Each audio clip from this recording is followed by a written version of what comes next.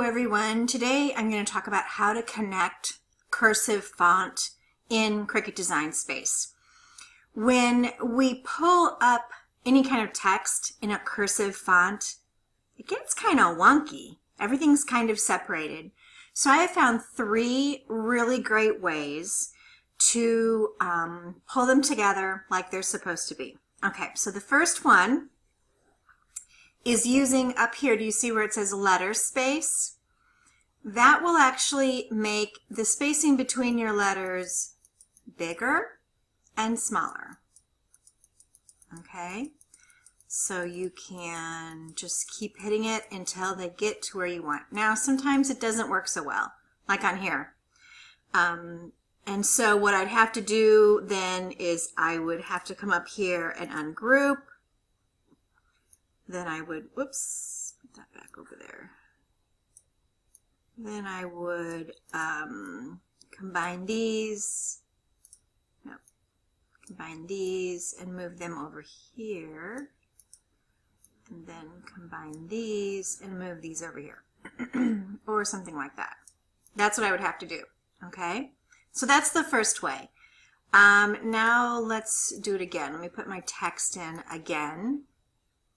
Good grief. Put my text in again, just like that. Move it up here so we can see it. The second way that I have found is completely ungrouping all of them, all the letters. You can do that here, ungroup it in the advanced section, or you can do it, well, if you have it highlighted, over here. It doesn't really matter. It's going to ungroup them. Now you can move these letters like I showed you before, or you can move them one at a time. Okay, so let's say that I want to move this one closer to the L. I'm going to use the arrows on my keyboard just to slide it over there. Okay, that looks pretty good. Actually, you know what? I think I'm going to want that a little bit closer. So I'm going to take it, I'm going to move it by hand. Just move it closer. Maybe not, maybe a little bit more. Oops. And the reason I want them touching because we want to cut these all out as one long word. Okay, so I can do this, see the same way. Pull it over there until I like it.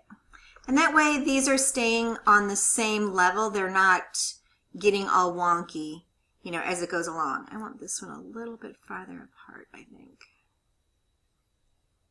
Okay, whoops, not that far. Okay, and we can do the M.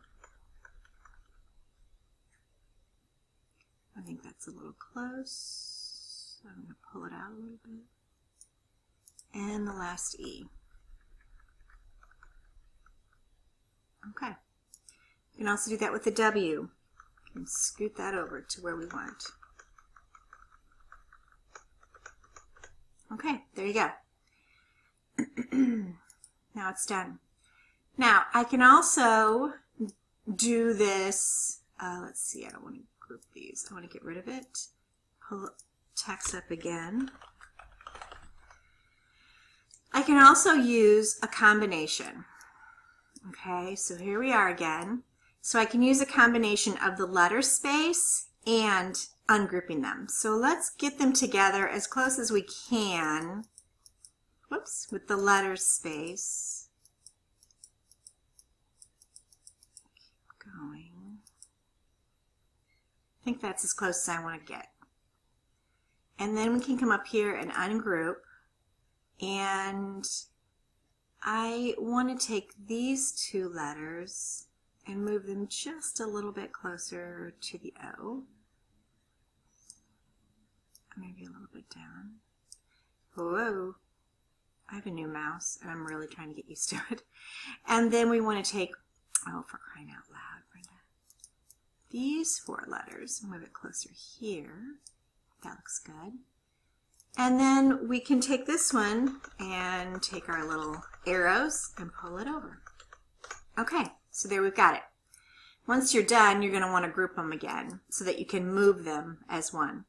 Now, one final thing that you have to do in order to make this process work well, because when we put this on the Cricut, we're going to want each of these letters to cut out in one continuous row. The way to tell whether they are connected properly is to look at them closely. But we know that they're not going to connect properly.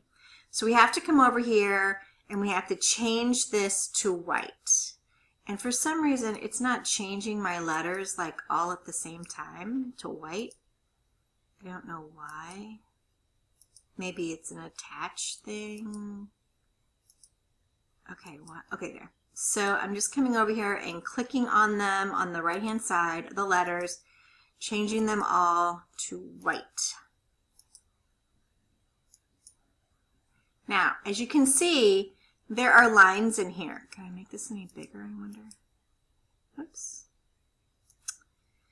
Okay, here is a line. It's going to cut right down there. So the E is not going to be continuous. Same thing here and here.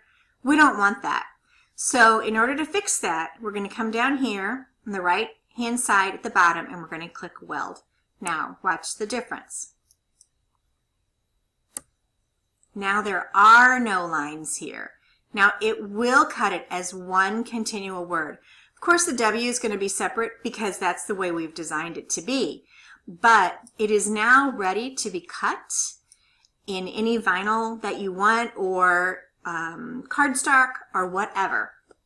Just make sure that you do the weld as your very last step. This is how you're going to combine all your cursive fonts, no matter what the cursive font is.